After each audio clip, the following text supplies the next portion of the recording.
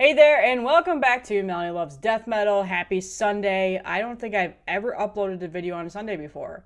I've got the house to myself today. I figured why not just take advantage, listen to music, and record some videos and get ahead of the game for this new week that's starting tomorrow. So today's going to be a little review of an album that has ended up being one of my favorite albums to come out this year. It came out officially November 24th, but I've had the promo for a while, and it's the new Cruciamentum album, Obsidian Refractions, on Profound Lore Records. So I got the promo for this for a while ago, a couple months ago. I think I had it for about 2 months before the official release came out. And admittedly, I kind of slept on it. I was excited about the album to be released because, I know the band. I liked their last album that came out in 2015, so it's been a while since they've released something. So I was excited about that. But there's just been so much stuff, other stuff coming out lately that I kind of slept on listening to it. And then about a week before Decibel's top 40 list came out, I listened to the promo a couple of times and was like, yep, this is going to be one of the best death metal albums to come out this year. It is so good. And then obviously Decibel put it on their list, so I was happy to see that. There's a lot of scrutiny around Decibel's top 40 list. There's a lot of scrutiny around a lot of people's end of year list things. A lot of people just completely shit on the whole idea of creating a year-end list, and they completely shit on the fact that Decibel does it and the whole magazine as a whole. And it's fine. You don't have to like the magazine. You don't have to buy it or whatever else. But there are some positives that come to this. Now, they're a pretty large publication. A lot of people read their stuff. And they don't just print magazines anymore. They actually, they have a store. They put out books. They do tours, stuff like that. So they're all around the space. But they're most notably, that's what their bread and butter is their publication. I've subscribed to them several times throughout the years. I'm not subscribed to them anymore, but I did buy the edition with Austin on it from Panopticon just because I wanted to support him. I thought that was awesome. But the top 40 list, I'm always interested to see. I always look forward when they put it out because there are usually bands on there that I had not listened to. And because they're saying it's good, it piques my interest to see if they're good. So I have done that for a couple of the bands that they put out, and there's one band that I've particularly loved that they put on that list. So we'll get to that when the time comes. But they did put Cruciamentum on there, which is what I was getting to. I think they ranked them relatively high too, which I was happy to see. So Cruciamentum is a band out of the UK. I think they're all over the UK. They're not just in one central area. And they came out with an album called Eternal Passages back in 2015. That was also on Profound Lore, I believe. Yes. And it was a really good album. They have this cavernous is a term that gets thrown out there a lot to describe a lot of these new old school death metal bands.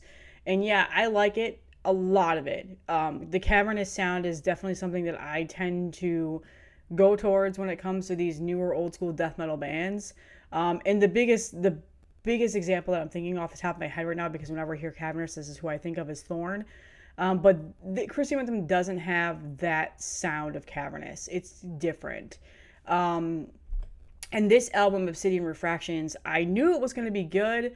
I expected it to be good. I had high hopes on it being good, but I didn't think I was going to like it as much as I have. And I've listened to it a lot now, and I've tried to come at it as an unbiased opinion because a lot of people dog on me for liking so much music, but again, do not understand what a year-end list is. A year-end list is every single album that I liked this year. So there's a lot. And this year, there's particularly a lot more than there has been in past years. And I want to talk about the music I like. And I want you guys to know the music I like. What kind of a fucking channel would I be if I just talked about music that I hated the whole time? I'm not that kind of a person, although I do hate a lot of music that I listen to. But the word dark and cavernous gets thrown out there a lot, especially when it comes to this newer, old school sounding death metal class in the scene. But Cruciamentum really takes that term and does it in their own way. It kind of puts them in their own little class of that. Another example of this, I would say, Altars is another good example of how they have that darker style of death metal, a little bit more atmospheric in there. That's for sure. That's another band that I'm thinking of right now. But they really combine their riffs and the growls of the vocals and just the spectacular drumming and bass together to create like this really dark atmosphere that is cavernous, but not in the vein that I've mentioned, you know, like in a lot of other bands that are doing, where it's just gotten so oversaturated. They have their own dark and cavernous sound, and that's very present on this album. So it is a 6-track album, and it comes in at 41 minutes long. The first song is 8 minutes long, but let me tell you, Charnel Passages is the name of the first song. So it's an ode to their past album name. That song is by far one of the best death metal songs we've written this year, in my opinion. Now, you don't have to agree with me on that, but that song is spectacular, and there's a lot of things to digest within it because they don't just keep the same tempo the whole entire song, and that's how this whole album is. It's not just a brutal assault, like just fast picking and chugs and, you know, just blast beats and everything, like not the whole time. They have some more slower tempo that almost gets a little bit doomier, and then they have the, you know, the chugging riffage, and then the, you know, the crushing death metal, and that is pretty much Charnel Passages as a whole. That whole entire song is just eerie, and it's got faster, brutal parts, but then there's just those little bit more of those slower, almost atmospheric-y, but not like in the vein of like super atmospheric-y, I guess you could say. But it's got a really good mood setter for the album. Like, it really sets the tone and the mood of what you're going to expect for the album. And like I said, it's like one of the best death metal songs to come out this year, in my opinion. So I absolutely love the guitars on it. There's so many spectacular things about this album. The guitars are incredible, but the drumming is what really stood out for me. They have a new drummer. His name is Matt Hefner. He is also in Imprecation, and I think he was also on Blabbering back in the day of their last album. Blabbering is a pretty short-lived band, which is sad. I'm blanking on the name of the album name right now, but I don't feel like looking it up. But anyway, he's an incredible drummer. I think he's a great addition to this band, and just he really carries the torch in terms of what you're hearing as the backbone of this album. It's incredible. Like, that is one of the biggest highlights of this album is his drumming, and it's just really on display here. So after Charnel Passages, it goes into a pretty ripper of a song called Abhorrence Evangelium, I think is how you say that name. It's a ripper of a song. Drums are, again, spectacular, and there's just an awesome guitar solo towards the end of the song. It's a crushing song. Like I said, 6 tracks. It's not a whole lot of music to listen to. Each track is, you know, averaging about 5-6 minutes, with the exception of the first song, Charnel Passages, and the last song, Drown, which is 10 minutes long. We'll get to that in a minute. But the other standout song that I really wanted to talk about in here was Interminable Rebirth of Abomination. The opening riff and vocal line of this song is so crushing and so dark. And this carries into the final song, Drowned, which is a 10-minute cinematic finish for this album. It's crushing, and it's got the slower parts, it's got the doomier parts, but it's just a really, really good song. You wouldn't know it's 10 minutes long, I'll tell you that. It goes quick.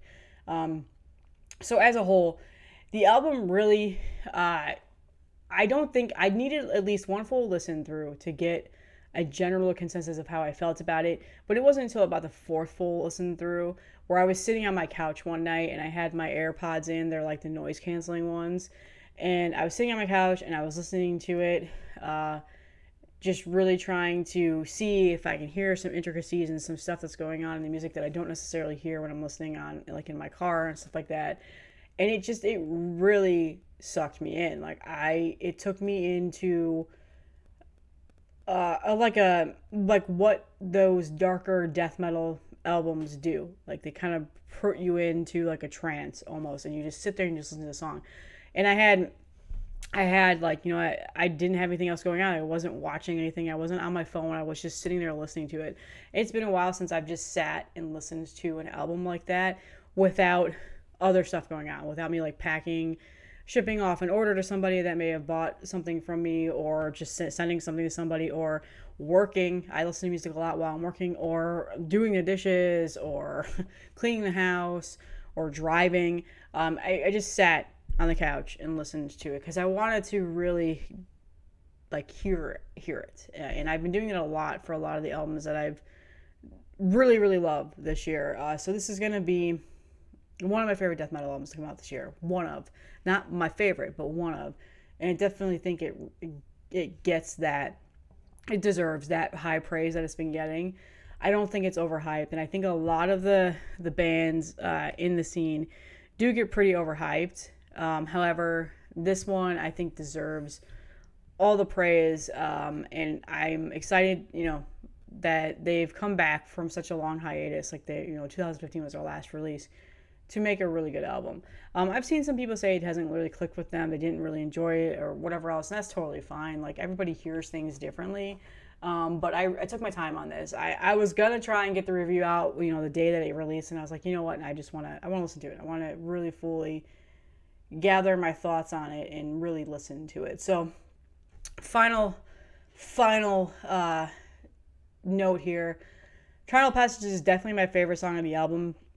I hate saying that because it's an opening track, but the whole album is really good. There's not a single filler song on here whatsoever. I think Interminable, Rebirth of Abomination, and Drowned are also spectacular tracks, but Scorn Manifestation is also very good, and Acropolis of Obsidian Mirrors are the only two tracks I didn't really talk too much about. The whole album is very good. It flows really well together. There isn't really anything on here that has made me feel like, oh, that shouldn't be here. It's a filler. Doesn't make sense there or anything like that. I think that they've started and they ended the album very, very good. And if I had to rank this, I would give it a 9 out of 10, or maybe 9 out of 10. I mean, I don't know. I don't really like doing that because, again, I might go back and listen to this 2 years from now and maybe not enjoy it as much because music is a very mood thing for me. But we'll see. So it's a very good album. I hope you check it out. It's still available. My copy has not been delivered yet. I was hoping to have it to show off for this video, but unfortunately it won't be here for several more days. It's in the post office hell right now. And it's in Florida. It landed in Jacksonville, and then it went to Tampa, which is where I live. And then it went to Clearwater, and now it's down in Fort Myers.